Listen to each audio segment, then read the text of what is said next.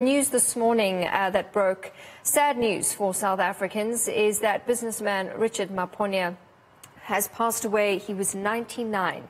He died during the early hours of this morning following a short illness.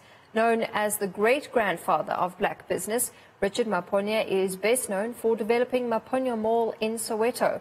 From the age of 24, he developed a business empire despite the restrictions of apartheid. He worked hard to see Soweto township develop economically. The Maponya family this morning did confirm his death. Richard Maponya was married to former social worker Marina Maponya, who was a cousin of late former President Nelson Mandela. She joined him in business in the 1950s and died at the age of 56. The family has asked for privacy at this time and says funeral details will be released. Now to our reporter Malungelo Booi. He's in Soweto for us. He's, I suppose, touching base with some people out and about in Soweto to just gather a sense of what people are saying. And I believe, Malungelo, you are out at one of Richard Maponya's first shops. Is that correct? Tell us where you are exactly.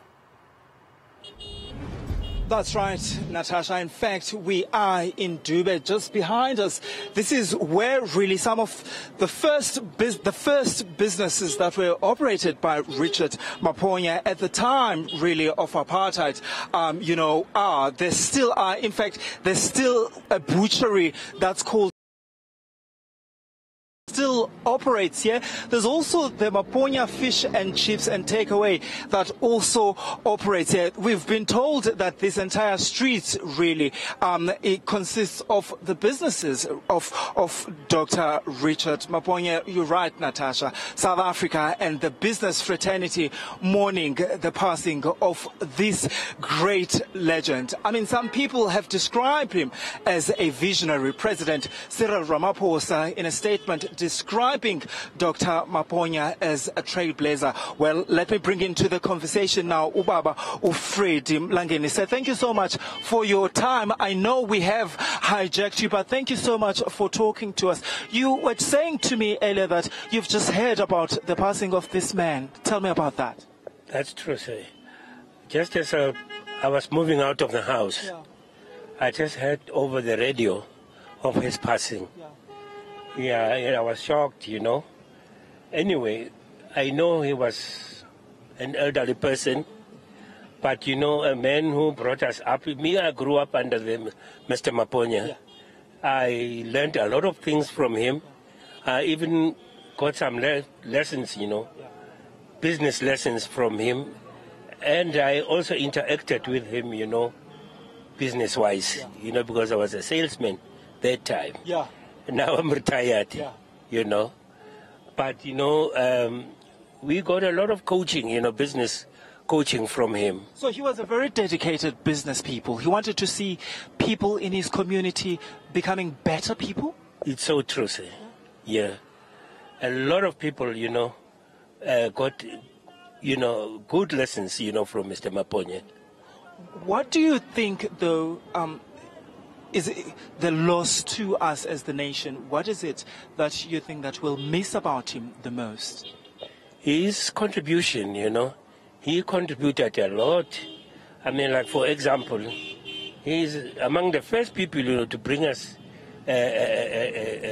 Maponya Mall, And besides, he has so many businesses that he established, especially given his history that he came from nowhere to be where he was, What is it that you think, as South Africans, entrepreneurs and business people, can learn from Dr. Maponya? He was a dedicated person, We all must learn from him. We must take, lessons, from Mr. Maponya. Because, it shows that through dedication, and, have confidence in yourself. Because, Mr. Maponya became a businessman, during the apartheid days. Yeah, those were difficult times. Yes. He went through up until we got into the new dispensation, Up until now, there are very, very few business people who have gone that far, you know. We must take, lessons, from people like Mr. Maponya. Thank you so much, sir, for your time. Really appreciate it. Freddie Mlangeni, he's a former salesman who says that, he has interacted with Dr. Maponya before, and that he learned so many business lessons from him, and also saying that as the nation, really, we must also learn from people like him, people who serve the country really with dedication. And also, Natasha, I think one of the most interesting things about Dr. Maponya is that when he started really to practice as a businessman, it was at the height of apartheid regime in this country. And I remember one of the things that I've been reading was that the apartheid government first refused to grant him a license to have a business, but few years later they allowed him really to open a food store. But initially he had wanted to open a retail store, and he was allowed by the apartheid government to open a fast food store, but he did not give up. It's a sign that Mr. Freddie Mlangeni is talking about, that as South Africans, throughout the challenges that we are facing, we also should not give up. We must pick that from him, that he did not give up, and I suppose we'll continue really to hear from people like Mr. Freddie Mlangeni, people who have interacted with this man who has been described by many as a visionary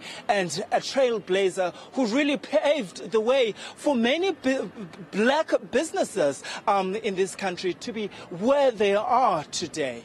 Absolutely. Malungelo, thank you very much for that. Our Malungelo Booi out in Soweto for us on Dube Street, where you can just see the legacy of Dr. Richard Maponya in his humble beginnings on that street. 2 shops still there bearing his name. So a sad loss for South Africa, for the business fraternity.